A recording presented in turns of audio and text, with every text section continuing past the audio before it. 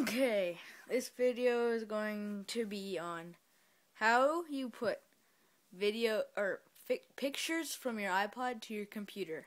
Okay, first you have to get a charger end, plug the other part into your computer, plug one part, this part, into your iPod. So just plug it in, go on down to start, go to computer, and right there it says Cameron's iPod digital camera.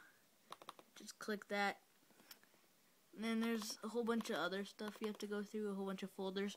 And then there we have it. That's all the photos from my iPod right there. So easy.